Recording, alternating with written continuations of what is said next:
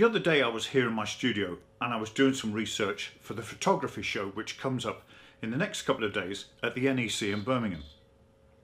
And whilst I was looking through, I was looking on YouTube and I could see lots of people who'd taken their cameras and they'd gone round and they'd filmed the event itself.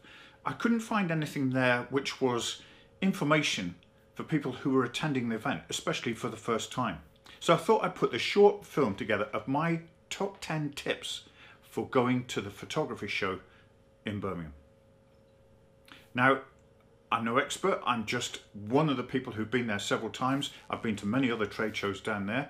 I'm just a standard photographer, I'm not a big pro photographer. I like going to these events to see what's new, what kit's new, same way as you probably are going. And this is just my opinion. So hopefully they'll be informative, and if you know better than me and you've got better ideas or better tips and comments, then do leave them in the box below and share them with other people. And if you ask a question, then I'll reply. But yeah, let's have a look. My top 10 tips of the photography show at the NEC. Tip number 1, pre-book your tickets. It's quite simple. The photography show's got a really good website. It's just photographyshow.com. And if you go in there, it's very informative, and you'll see at the top right, get tickets. And you click on there and up will come the information about how you can book your tickets. Now the advantage is that you can do it all from your home. You can pre-book and you get discounts. Now obviously if you're watching this film and you're going today or you're going tomorrow, it may be a bit late for that, but it's something worth remembering in the future. But you can go online, book your tickets. You get discounts if you go on multiple days. You get discount if you're over 60 like I am. And what you do is you book, pay for your tickets, and then you just press print on your printer and you get them and you run them off. And there you are, you get your tickets. Make sure you take them with you. Tip number 2. It's on the same line as tip number 1, but however you're going to travel, whether it's by train, by car, pre-book your tickets for those also. Now, train, of course, you can get cheap tickets if you book well ahead, but with the car parking, you can pre-book tickets and get a discount up to, I think it is midnight, the night before you're actually going to use the car park. Now, a lot of people turn up to the car park for the photography show or any events at the NEC, and they rock back on their heels when they see that one-day car parking ticket is £16. That's a lot of money. Well, if you pre-book, you don't get it for nothing, but you get it down to £12. So that's a saving of £4. That's a cappuccino. So again, go onto the website, parking at the NEC website. Very simple, tells you there how to book online. You just click, and same thing again, pay your parking fee, and then press print, and again out comes your parking tickets, which you take with you to the park, and you don't have to worry about queuing up to pay your parking ticket when you arrive. A lot of people do that. Not only do they queue, but they pay the full amount. Tip number 3, do some research beforehand. Now, if you go back to the photography show website, which is here, it's packed full of information, and it's easy to read it here on a PC or something where you can get the full impact of it. And there's plenty of information there on the drop-down menu. The photography show isn't just about cameras and kit. They lay on loads of other stuff. Demos, talks, good speakers, and lots of different workshops and things like that. Some of those events are pre-booked and you have to pay for them, but a lot of them are free, and it's basically first come, first served. Put your backside on a seat and you can sit and listen to the talk, and it's all included in the price of the ticket. Do make use of them because they're very handy, very informative, and while you're wandering around during the day, it's quite nice to sit down for half an hour and listen to someone talk and take the weight off your feet. Tip number 4, do some kit research. By that I mean, before you go down to the show, check other websites for information about camera kit and camera sales. Even though there are 100 of exhibitors at the show, not all of the online outlets actually turn up. But what they do is sometimes they offer good deals while the show is on. because it saves them the money going to the show, so they can offer better deals. The show is really good because you can see all the kit and it's all priced up, and most of the time you can buy it there and then. But not all of the show prices are the most competitive. There are some good show offers on, but do your research first. Don't just get sucked into spending because you're at the show. Tip number 5, wear the right kit. It's not a fashion show. You're going to go to the show for a whole day and you are going to walk miles. You want to be comfortable. The hall is heated, it's a comfortable environment to be in, and you're going to be walking up and down these aisles, so wear some comfortable clothing. You only need to wear an outdoor jacket from the car to the hall itself. Even then, you get on a shuttle bus between the car park and the hall. But as soon as you get into the hall, you'll see cloakrooms. Use those cloakrooms. They're not expensive to use, and you can leave your heavy kit like your big outdoor jackets or your umbrellas in these cloakrooms and pick them up at the end of the show when you're going to go back to the car park. Most importantly though, wear comfortable shoes. Shoes that you would like to walk miles in, because that's what you'll do. It makes a big difference when you're getting tired and late on in the day. Tip number 6, go hands-free.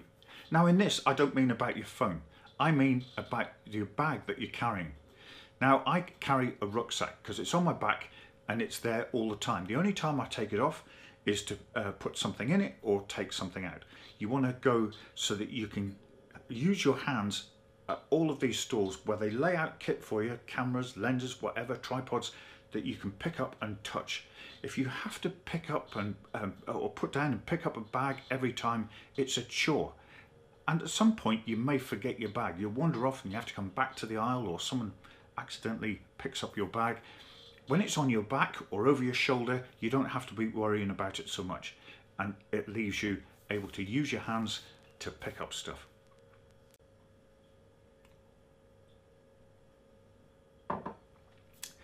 Tip number 7, food and drink.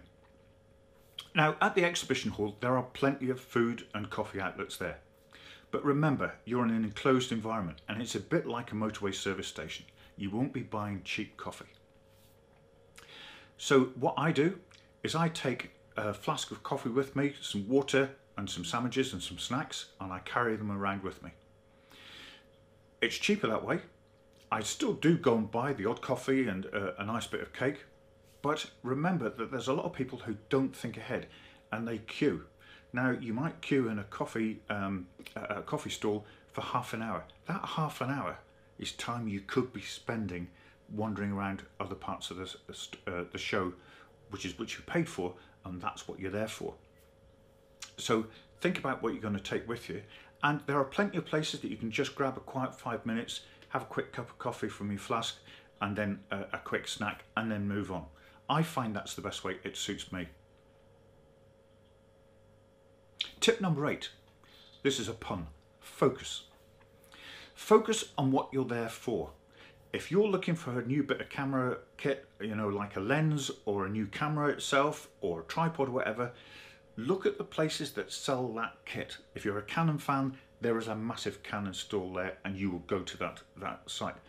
But if you're looking for a tripod, there are loads of different tripod places. You've got to shop around, but look for the tripod stalls. Use the show guide, and then, as I said, do your research before and focus on what you're actually there for.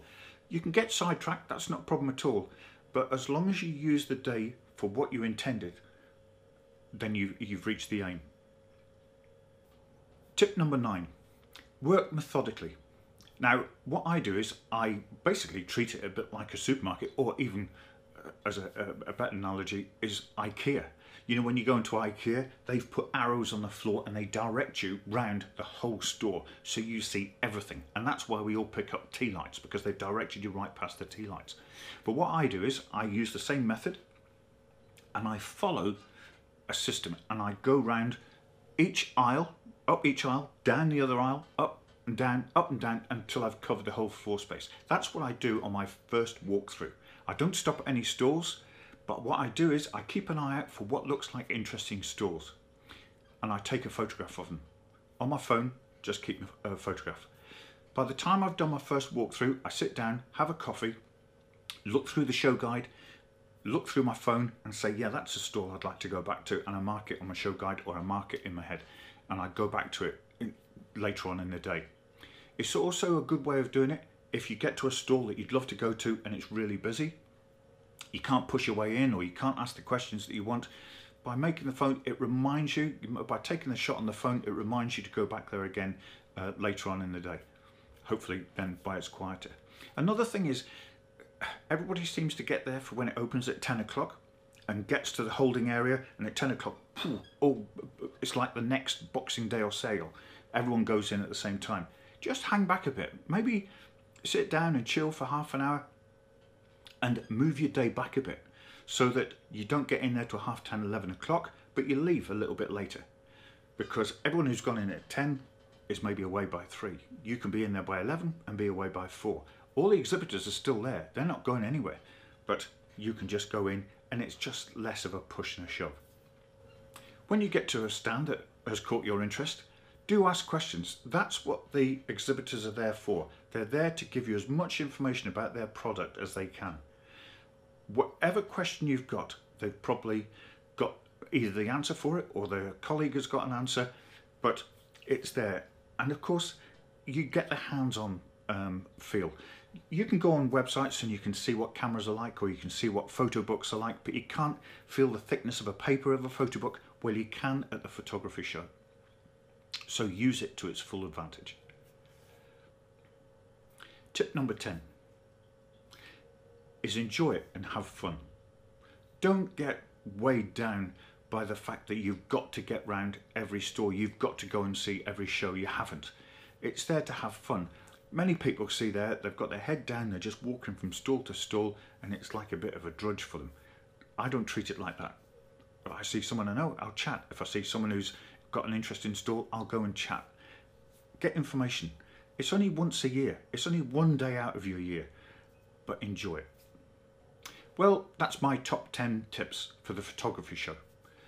I hope you found it useful. If you've got more input and you would like to make a comment, or you've got a different opinion, just leave a comment down in the box below. And especially if you've got something to say, oh, I've found the best way to do it is this, then leave the comment so that other people can read that comment as well. If you like what I do click the like button. Even better, subscribe to my channel. I'm not a pro photographer. I do a mixture of all things. I'm an artist first, photographer second. But as you'll see from my channel, I go out walking on the Lakeland Fells, take my camera with me, get some decent shots. And if you're that way inclined, subscribe to my channel. But thanks for watching.